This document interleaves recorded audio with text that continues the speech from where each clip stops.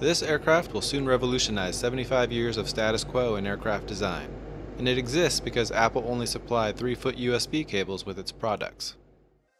When most people think about their goods being transported around the globe, they envision massive container ships and cargo aircraft. The same aircraft the airlines use to carry passengers, reconfigured to deliver the items we use every day. This is not what people envision, and most people have never seen anything like this. So what are we looking at, and why is it about to cause a huge shift in aviation? After spending a few days with the Natilus company in San Diego, California, I believe the blended wing body's time has come, and here's why. The tube and wing shape has been around seemingly forever, and it is a good one. Early in the Wright brothers' glider testing, before the world's first powered flight, they found that unlike birds, a vertical stabilizer was essential given the existing knowledge and available methods of control at the time. Along with a horizontal stabilizer and a center of gravity in front of the center of lift, they had found a passively stable system that would correct itself in flight without pilot input.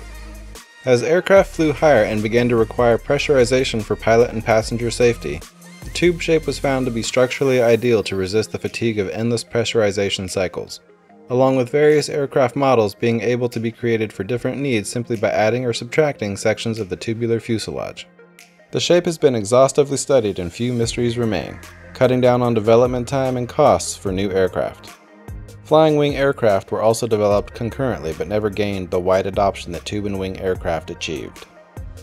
Notable developments in flying wing aircraft were pioneered by the Horten brothers in Germany and Jack Northrop in the United States during World War II. Several factors held back the true flying wings from wider adoption, one being the more marginal yaw stability possible without a vertical stabilizer. The computer age and digital stabilization made the B-2 Spirit a viable configuration that was also ideal for stealth reasons due to fewer radar-reflecting surfaces.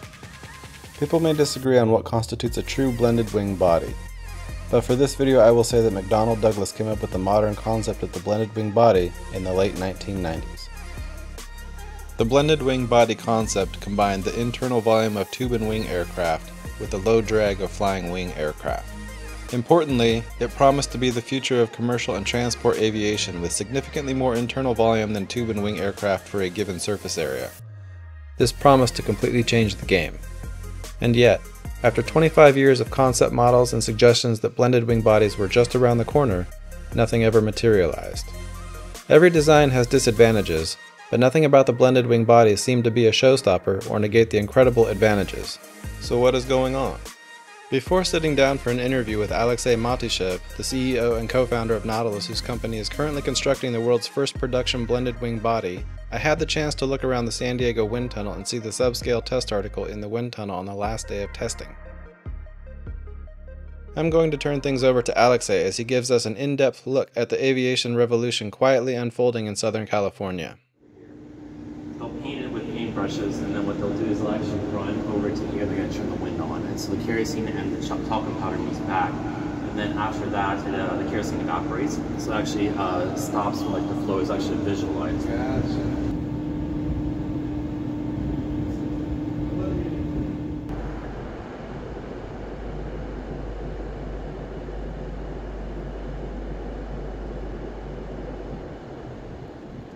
So you were saying these are the areas where you have complete separation? Yeah, so we have two elevons for pitch control, an inboard elevon and outboard elevon over here. This is our aileron, and so we see a little bit of separation. This is post-stall, so as expected, which is captured by the wet China clay over here.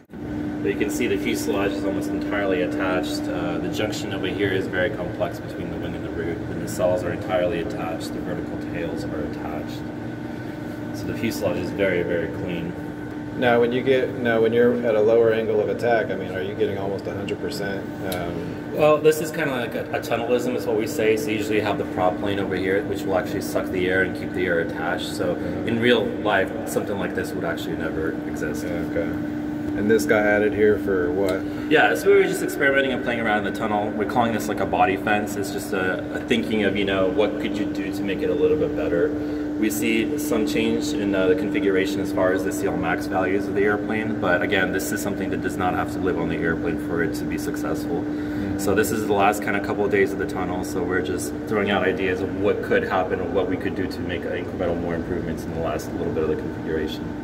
Okay. And then obviously this is a post-stall situation, so we see two vortices developing here, and you can very clearly see that they're essentially coming off of the kink at the leading edge and the fuselage junction. So again, this is a post-stall situation, but you can see that the wing is mostly attached, but this is the beginning of a stall.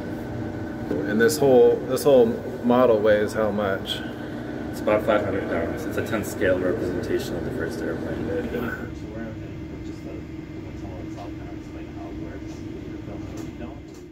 If you are wondering how the airstream in the tunnel is created, essentially this giant turbine, which sits adjacent to the section where the test vehicle is, generates a high velocity stream of air that is turned 90 degrees by these gates and then another 90 degrees to enter the test section. The air is straightened out by this honeycomb structure before it meets the test vehicle. So the model sits up top over there, and that's what they're about to remove. There is a strut that goes down into this, and then there is here is where there's three forces that are essentially taken out. So we get lift, drag, and then we have all the rolling moments. So these three pillars have hydraulic load cells underneath them, and all the forces get reacted, turned into digital signals, and then sent upstairs into the actual control room where we sit as customers. And then we actually would plot out the data. So after a run is done, within like a couple of minutes, we would actually have the full data already from the run. And so we would plot it up, we would interpret it, and then make modifications as we see fit. But these are the original three balances. Sorry, this is the original balance, but these are the original three hydraulic load cells. And a lot of these companies, of course, already don't exist. So every single thing that needs to be done here is pretty much original handwork if it needs to be redone. After the wind tunnel testing was wrapped up, I had the chance to ask Aleksey questions ranging from aerodynamics to the economics and industry surrounding this game-changing design. I found the answers to my questions incredibly interesting and came away convinced that the blended wing body's time has arrived. I believe you will find our discussion very informative and insightful. So without further commentary from me, here is Aleksey Matushev. For most people, if they were to see a blended wing body fly over, it would be the first time they had ever seen such an aircraft. What makes the blended wing so special, and why is there a good chance it will be a big part of the aviation future? So the blended wing body, it's got a long history. I think, where it started out was within McDonnell Douglas. I think it was the mid to late 1980s, and NASA really wanted to explore new concepts. And I think everybody had, the thinking back at that time that, airplanes really haven't changed from the traditional tube and wing unless you were doing something in the military. And so there was a lot of exploration and new configurations on the military side, whereas not so much on the passenger. And, fuel prices were climbing as well. There's a lot of challenges within the industry. And they thought that new technology research would really benefit kind of the future of passenger travel. And, the big there's two really big advantages of the blended wing body. There's a reduction in drag, so aerodynamic drag. It's depending on who you ask and which company you talk to, it's between 10 to 20%. Obviously, we have our wind tunnel test that shows different numbers for different configurations, but it's within that ballpark. And then the second piece of it is just more volume-centric. So for passenger travel, it usually means that you can actually put more passengers inside of it, so you're generating more revenue seat per mile. I think that's the current metric that they use. So for the same amount of weight of airplane, you can put more passengers in it, actually capitalize more on those tickets and create better revenue while still reducing gas emissions and the CO2 aspect of it. Kind of the same story with cargo, which is where we are at. So you can fit more boxes within it, so you can actually reduce the amount of cost of 1 kilogram to transport over a certain distance. But those are the two primary advantages within the blended wing body. And last time we talked, weren't you saying something? It was almost an advantage because so many of the boxes, so much of the cargo that you're carrying, it just takes up so much volume, but there isn't a lot of weight in it. And that's also another, you're able to carry more of that high volume but low weight. So what really happened in air freight, circa 1996 and going into the new millennium, was that e-commerce started to become a big driver. It wasn't as big of a driver back then, but the trend started to kind of really show itself, and it was an exponential trend within air freight where we started to see that the densities of cargo really drop because people were buying online. The Amazon 2-day Prime service started to come about, so boxes needed to travel faster, and of course the way to do that was, a lot of it was by air freight. And so there was this, all of a sudden, this magical trend that appeared overnight within the air freight industry. It's freighters today, they actually cube out on volume instead of topping out on weight. So there's still a lot of weight, what we call like usability, left in the airplane, but at the same time, you're still limited by just the physical tube of the airplane, that you can't really allow more cargo to be put inside of it. And so, as we talked about the blended wing body previously, the configuration with the blended wing body, you can, carry about 50 to 60% more volume for that same weight. And so now, all of a sudden, the realities of what the e-commerce densities match what the maximum takeoff weight of the airplane is. And so there's now a full utilization of these types of airframes in the blended wing body, which you don't typically see in the Boeings and the Airbuses or the tubes and wings of the world. How did you even stumble upon that?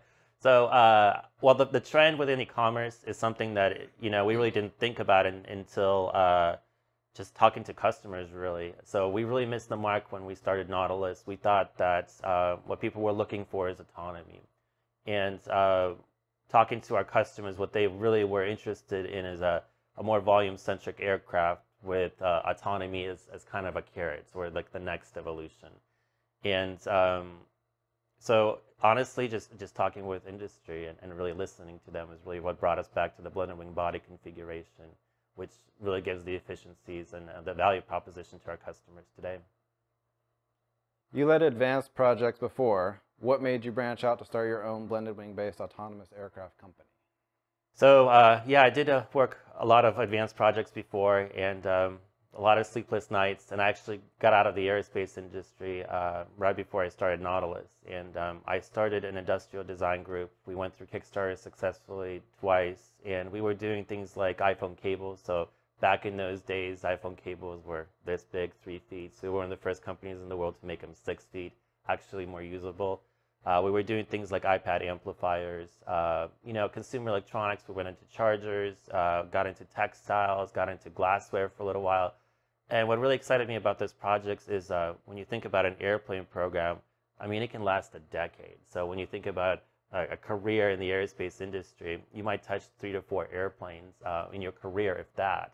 And so this iteration and this fast product development that we were doing in the industrial design group, as well as just having your own business, obviously, it kind of, created an opportunity that I knew that I never wanted to go back into aerospace initially. I wanted to stay there. But we just stumbled on this really big fundamental problem when taking a lot of the cargo. So we were doing manufacturing over in Asia, so the Shenzhen, Shanghai areas, of course, in China, and then bringing our product over to the United States to sell to consumers and then ship it out globally. But we had really 2 main pinch points. The first pinch point was we always had to split up cargo, like 10% by air freight, which we would lose our lunch on as far as profit margins. And then the rest of it would go by ocean. Well, air freight was about 3 to 5 days delivery, and then ocean was a month at best sometimes. They wouldn't even give you a tracking number because it just depends on so many variables. And so we were always frustrated with that pain point. And then the other pain point was we had an e-commerce online store, and about 70% of our customers were in the United States, but about 30% and growing were international. And so as an example, they would be purchasing this iPhone cable, which would be $30, let's say, from us. And then it would cost $30 to ship overseas into Europe or somewhere else, or even back to China. And so what we had this, the customers were always complaining to us is, why is the price of shipping so expensive? And there was only 2 ways. Like, I could commoditize it, and it'd be $3 as an example. It would be sent by ocean freight, and sometimes it would never even get there. But then, of course, you ship it by air freight. Again, the same whole duopoly was really cutting down on our international sales. And so the same problem occurred on both sides of the supply chain, and we started to think about it, more in terms of how would you fix something like this. At that point as well, something like a phrase was the 5th mode of transportation came about in Silicon Valley. Hyperloop was the embodiment of that. How do you take this heavy cargo from ocean freight but give it the speed of air freight, right, through these tubes? Well, the problem with Hyperloop that still might exist today is the infrastructure costs associated with it.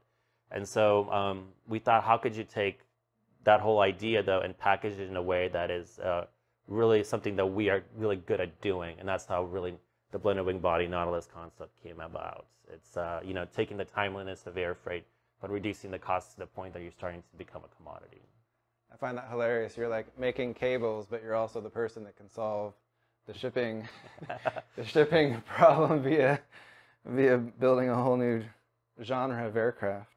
Yeah, but it has to start somewhere, right? A little overqualified. Yeah, it was a lot more fun. The major industry companies have put forth various blended wing body concepts over the years, but nothing has materialized, the reason I usually see cited being cabin pressurization issues. What is Nautilus doing differently? So there is really two, I think, large issues. Well, there's three issues within the blended wing body concept from an engineering perspective. The first one is that you kind of hinted upon is cabin pressurization. So it's a lot easier to pressurize a tube and not create a lot of structure behind it. It's a perfect pressure vessel, a circular pressure vessel. The second thing is the egress problem. So now that you've stuffed so many passengers into this triangular section, I think there's a law, I believe it's 90 seconds that you have to evacuate the cabin out of the entire blended wing body. And so now that you have so many more people, and then the aisles were specifically centered down the center of the airplane, and then they had to run more distance to get to the egress points on the airplane, that created some challenges there as well. But really what broke the blended wing body design was the fact that if you think about it, if you have a triangular fuselage and then you have passengers sitting on the outboard on the outside towards the window seat, as the airplane banks, they experience higher G-forces than the people in the center aisle. And the bigger you make the blended wing body, the wider it is. And so a lot of these G-forces start coming to play, and 2 Gs on just a normal turn for approach is not that comfortable. It's not your G limiting the airplane in lateral. And so, it was just the third thing that really broke the idea of a blended wing body, large passenger aircraft. I think especially within like the industry circles, I would say. Are you guys even pressurizing the cabin in a cargo? Yeah, it depends on our products. So as an example, the first, like a 19,000-pound regional cargo aircraft, we're flying somewhere close to 8 to 15,000 pounds. So there's no there's no pilot on board. There's no need for a pressurized cabin. I mean, usually you would switch to oxygen about 12,000 because of everything. But cargo, the big problem with pressurization, unpressurization is aerosols. And so, let's imagine you're like a huge integrator, such as a FedEx or UPS. I mean, you're basically stuffing boxes and products into these containers. If you were to fly unpressurized, like at 30,000 feet, which would be our second or third products, fly with traffic, there's an aerosol can inside of it. It'll literally be like a pneumatic bomb within the cargo bay section. So you have to pressurize, but we don't have to pressurize as high because we don't have occupants on board. So we can keep cabin levels somewhere, down to maybe 17 or 16,000 feet instead of it bringing it down to something that was closer to 8 to 10,000 feet. So with cargo, there's advantages to it, but you can't completely unpressurize the cabin because of aerosol products. It's one of those things that really magically got easier the moment you stopped talking about passengers and blended wing bodies and focus on cargo. I mean, nobody cares on the outside windows. Cargo doesn't, care if it's 2 Gs or something like that. So that goes away. There's no egress problem for cargo, and there's no longer a pressurization problem. So all the big things that in a passenger world would have kind of killed the blended wing body in engineering circles, if you think about it from a cargo perspective and just focus on that market, it magically just, the problem gets way easier. So Nautilus already tested a 2,200-pound vehicle, which I had to look up is about the size of a fully loaded Cessna 172. That's a pretty big test model. What is Nautilus going to fly next? It's a 19,000-pound, 85-foot wingspan aircraft, which is being produced at our Brown facility about 15 minutes away from our office. Already being produced? Yeah, so the assembly is already underway, starting with the vertical tails. We're actually building a mock-up, something the industry calls an iron bird. So it's a steel weldment assembly where we start installing certain systems and subcomponents of the aircraft system. So, we test the systems, the subcomponents, the autopilot, all together on the iron bird, make sure everything is talking and works together. And then once the structure is built, we take the iron bird and we integrate it into the prototype, actually. So certain things that are already well ahead of on our way, such as subsystem development, as an example, and vertical tail construction is already being done over there. So this is the small-scale version of it. It's a twin turboprop, twin tail, all carbon fiber airframe, and it'll fly here in about 26 months. What are some of the main hurdles you faced in using unmanned technology given the current regulatory structures in place around the globe? So I think there's a huge misconception about unmanned technology in the small drone space and what it actually is in the large drone space. Not large drone space, but large aircraft space. So if you look at the history of aviation, we had the first autopilot, which was a Sperry autopilot. First flight was 1903. First Sperry was installed in 1913. So autopilot technology has existed for over 100 years plus now, and we've been flying on it regularly, right? And so even if you think about a commercial airliner today, you know, there's a takeoff, but as soon as the ceiling hits or they hit past 1,000-foot altitude, they turn on the autopilots and everything is already pre-programmed, and away we go. And then they might turn off the autopilot at the very last minute, or they will execute an auto land. So we had this capability, we had this technology. It's already integrated in our airspace on a global level, right? And the only thing that's really the Nautilus is changing is we're taking the pilot out of the cockpit where they have the ability to press buttons and take over manual control, and we're moving them into a ground control station. So instead of having that pilot on board, we're just creating that extra tether, if that makes sense, but almost executing the same task as he would in a cockpit. And that's kind of like, in our thinking, is the next natural progression, and that's the way the FAA and other entities are approaching it on a global level. So as an example, for our first prototype, fully unmanned certification into the national airspace existed in 2013. So the regulatory environment has been around for 9 years. It's just a question of, you know, when is a company such as a Nautilus or somebody else comes along with a product that is actually capable of being certified through that regulatory environment. And then on a global level, there's already been autonomous flights in civil airspace in China, as an example. There's already been practices done in Africa, practices done in the Caribbean, and so far there's been not any crashes. So even at this cutting edge of environment and regulatory, I would say, trending, it's proven to be a very successful approach. And when you think about it too, if you look at the space of accident investigation in general aviation and commercial, 95% plus of it is pilot error. So it's the same thinking in cars. It's not a question of this will happen, it's how quickly it can make it happen to really bring the safety record of aviation to a new kind of level. But at the same time too, you know, leaving space, you know, for cargo is not really the sexiest thing to fly. You know, most captains and whatnot would want to fly passengers. And so as aviation or airline traffic keeps booming to the right, the lack of pilots is becoming, I mean, more and more apparent. And so why don't we let cargo fly itself and let, you know, the other pilots really focus on what they're there to do, is create that safety net for passengers in the cockpit. If anything does go wrong, that they're able to take command of the aircraft. What has been your most challenging technical hurdle in creating a globally capable unmanned system? And at this point, would you say developing a manned or unmanned aircraft of this magnitude is easier? I think unmanned for sure. I mean, just even thinking about some of the systems that we were talking about last week, you know, we don't have to do seats. Seats need to be dynamically tested for crashworthiness. Now we have a pressure vessel, let's just say we might need that. Now we need an oxygen system for those passengers as well. Now we need a more stringent fire suppression system. Now we got to think about egress and doors. Do we have enough doors and, you know, penetrations through bulkheads there? Are literally the actual doors big enough? Things like that. And then, yeah, when you really think about how much really goes into as far as weight, cost, and thinking about keeping a passenger safe, there's a lot to it. And I mean, of course, everybody will tell you, well, that's why aviation's got such a good safety record, of course. But when you take away the manned versus unmanned side, and we don't have to create that protection around those passengers, there's really only a couple of subsystems on the airplane that are truly complex. As an example, of course, the autopilot system, the flight control system, and then the telemetry ground control station. But those systems are something that when they start talking to each other,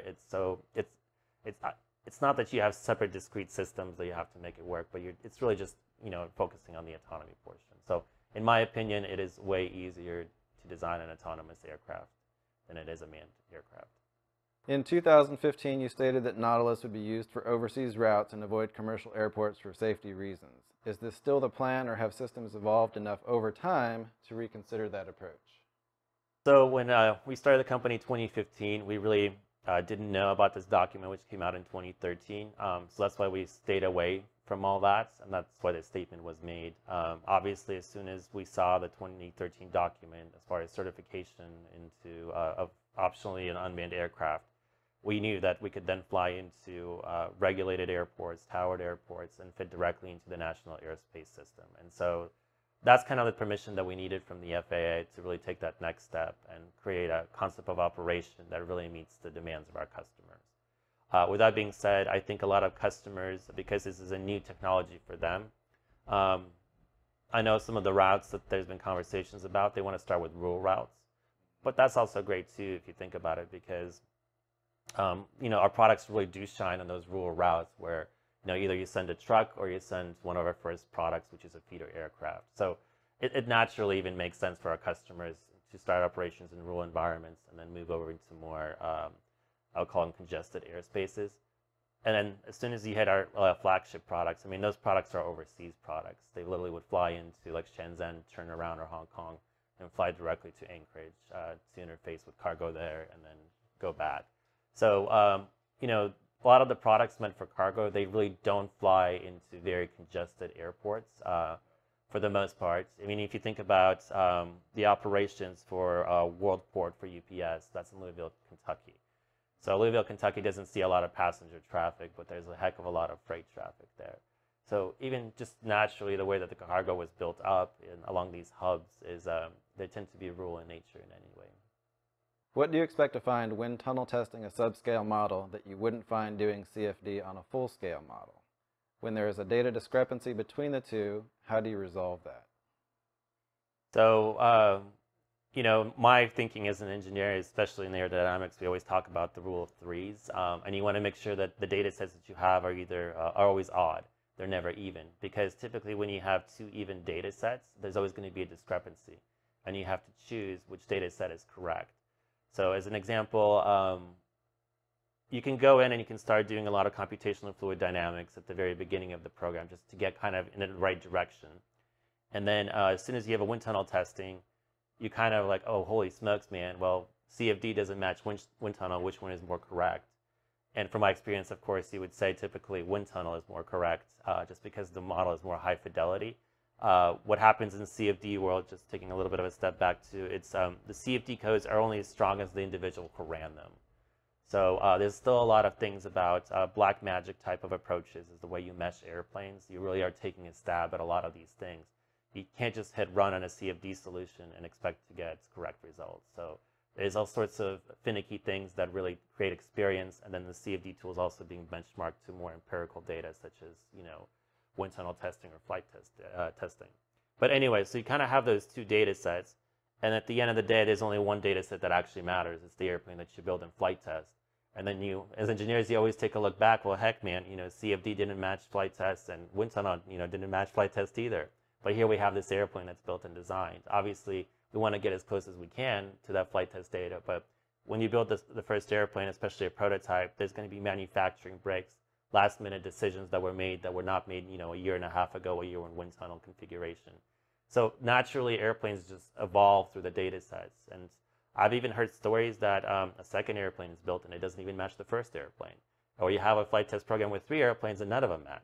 So at the end of the day, we all, trying to get to the right answer, but just an expectation of tools that they all always have their limitations. And at the end of the day, you pick one truth and always make sure that hopefully you have an odd number, so you always kind of, hopefully 2 of the data sets agree together enough that you can figure out where the one truth really lies. But I don't believe in just CFD alone and then wind tunnel alone. You kind of have to create a story and a narrative, but hopefully you always are trying to work with an odd number of data tools instead of any. You said there was like only 3 major ones, I think. Yeah. So, I think wind tunnels are very underrated still. I think especially in academia, undergrad and grad, there's just this renewed focus on these computational tools. And the thinking is just they're more easily accessible, which is true. So, you could design something in CAD and have something running in CFD within an hour, right? When you think about wind tunnel testing, well, there's only a handful of wind tunnel tests in the United States. There's really 3. You have to book time to them. That'll maybe 6 to 8 months ahead. A typical wind tunnel test will run you $1 million. The model itself is going to be $250,000. So I think there's just this huge industry push to move away from this, what they call archaic infrastructure, into more of these, what they believe is the truth codes, like computational fluid dynamics. But within even computational fluid dynamics, there's, over hundreds of codes, and none of them completely seem to agree on the same problems. Even like the benchmarking that people do within NASA, they get close, but, again, they never line up on each other directly. I remember there's this one conversation we had within a company. We were going to replicate the entire wind tunnel test in CFD. And we did kind of the math behind what that might take, and it was going to take us like over 1.5 years of just running servers completely nonstop. And we needed a team of something that was like 4, aerodynamicists just cranking out CAD and all these CFD meshes 24/7. And I think the price ended up being like $3 to $4 million, right? And so, we looked at that price tag, figured it out, and it's like, why don't you spend $1 million and get the entire data set done in like 3 weeks? And so there's still a lot of value, I think, in wind tunnel testing, where you can go in there and really generate a lot of data really quick. And if there are problems, in the olden days, people would cut tails, they would build new, vertical fins, they would lop off fuselages. A lot of these models that were pretty robust, that you could even like put clay, like a modeling clay on the airplane, and you can, talk about what a belly fairing might look like, or what if we change this and here, and get the data really quickly. So in a lot of ways, I think wind tunnels still, although they're viewed kind of as an archaic institution, there's so much value for them still to this day. And it's really kind of a shame that, NASA started to decommission a lot of their wind tunnels. So one of the largest wind tunnels in the world at one point was at NASA Ames. So the space shuttle actually did testing over there, but that's been viewed as too expensive. Nobody uses it, so it's being decommissioned. And I feel like those are national assets, which I think could push the limits of aviation. But we just start to see different approaches, and I think a lot of it stems from academia. What would you like people to know about Nautilus or blended wing bodies that we have not already covered? I think people naturally get scared of new configurations. So if it looks anything different than what they are usually board with, like on a normal airline flight, which is a tube and wing aircraft, people just naturally get very nervous. The blended wing body, the studies that were done with NASA as an example, I think they did a good job of scaring a lot of industry about needing really complex flight control systems for the aircraft. But they really pushed the limits, and I think they wanted it to be a flight control study. And so there was loss of flight was always tied to autopilot. But if you look at the wind tunnel testing that we've done 3 wind tunnel tests today, gobs of hours of CFD. These configurations are stable, and just because they look different, they fly like as normal as any other airplane that I've ever worked on. So I think it's just, if it looks new, it doesn't necessarily mean it's different, and if it looks new, it's not necessarily scary, or it's as risky as people think it is, I think, is what I'm trying to say. I would like to thank Aleksey and the team at Nautilus for their time. After this interview, for many reasons, it is my opinion that blended wing bodies have finally arrived and will have a large impact on aviation as we know it. Let me know in the comments if you agree or not, and why. I'm interested to know your thoughts.